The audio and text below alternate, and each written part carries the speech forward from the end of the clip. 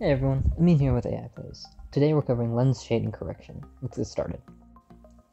To recap, so far we've covered how a camera converts light into a Bayer domain image, how to correct dead pixels, and how to compensate for black levels. The issue we are addressing today is called lens shading. As we know, when light enters the camera, it gets focused by various lenses to hit the entire CMOS sensor. However, despite hitting the entire sensor, a greater majority of the light still ends up being concentrated at the center, while the edges of the image do still get a minority of the light. This is an example of taking a photograph of a blank gray screen. We are expecting a smooth gray image. However, without lens shading correction, you get something closer to this. The center has a high level of light and appears white, while the edges have lower levels of light and appear black. What we want is an image like this one. It's mostly uniform across in terms of brightness intensities. To do this, we need a method to apply a correction factor based on radial distance from the center of the image. This is the formula we'll use for lens shading correction. The corrected pixel value is equal to the original pixel value times 1 plus k times r, where the corrected pixel value is the result, original pixel value is the input pixel value, k is a correction factor, and r is the radial distance from the center of the image. In using r, the further away a pixel is from the center, the brighter lens shading correction will make it. K is a correction factor meant to control the strength of the correction. Generally, the value of k is very small, like 0.0005 small, since r can get very big in most images. Finally, the 1 plus is there to ensure that at the very center of the image when r is 0, your corrected pixel value is not just 0, but rather stays at the original pixel value. One more thing to note is that the image I showed as an example is a rather extreme case. Normally, cameras don't have such a heavy need for lens shading correction, where the center is all white and the outsides are all black. But if that is the case where the entire image's brightness intensities are just too high, you can just subtract an offset from all of the pixels in the image and clip it to 0 again, just like we did in video 3, black level compensation. Both k and the optional offset are fixed values calculated based on the construction of the lens array and CMOS sensor in a given camera. Since they're constant values throughout, the camera can calculate them with an automated test picture during processing and store the values in its own internal memory. Now let's move on to the code. The inputs are the BLC image from black level compensation, which is still in the Bayer domain at 16 bits, the correction factor k, and the optional offset. The output is the image with lens shading correction applied. As usual, we start off by creating a copy of the BLC image in which we can apply lens shading correction. Then we use the .shape command to find the dimensions of the image.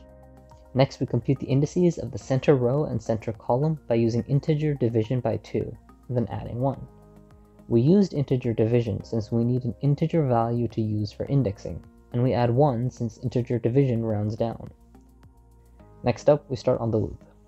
At each point, we use the distance formula to calculate the radial distance from the center of the image.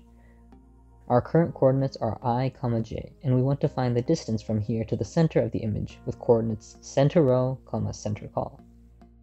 Then, we can update the LSC image at this point. That is the current pixel times the correction factor k times the radial distance plus 1, the whole thing minus the optional offset. Finally, we set this point to be an integer, since we want to keep the image's d-type to uint16. The maximum possible value in uint16 is 65,635, so we clip the image to be in the range of 0 to 65,535, and return the image. Now, when I run the function, you can see that it takes about a minute and a half. Just to demonstrate the effects of this module, I'll set k to 0.005. Doing this means values that are too close to the edges will go over 65,000 and return overflow errors. But the resulting image lets us know that this module is working wonderfully. You can see that the very center has turned quite black, while the outer areas are very bright now and look pretty good. You can also clearly make out shadows in certain details now. Setting k back to 0.0005, you can see that there is no more overflow error, and lens shading correction works a bit more like what we were expecting.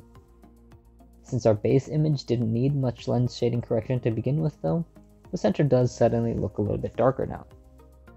Now there's obviously faster and better methods to complete lens shading correction, And if there's interest, I can post a video about it as well. For example, if you want to make it faster, one method you could use is to create a matrix of the same size as the original image, but each value of the matrix is the radial distance from the center. Effectively, this would create a matrix of R values. Then you could just multiply all of the values by some correction factor k and add 1. Since all of these are performing the same operation on the entire matrix, you can vectorize them to make them very fast. Finally, you could multiply the image and the matrix together, which would again be vectorized. This would take the processing time down to no more than 1 second. If you want to make the correction better, you don't have to strictly use k times r for linear correction. You could take r squared for more intense correction, or r to the power 1/2 for a weaker correction. You also don't have to stick to one method of correction for the entire image. For example, use r times k plus 1 for wherever r is greater than 1200, but if r is less than or equal to 1200, set r equal to 1. That last one would actually be incredibly easy to implement, and it would also solve that issue of the dark circle in the center. All you'd have to do is replace r in our function with max, parentheses r 1200. This is the result of using this new version with k equals 0.0005. And you can see that that dark circle goes away a fair bit. That's it for today. Next time we'll cover the anti-aliasing noise filter. Have a good day, everyone.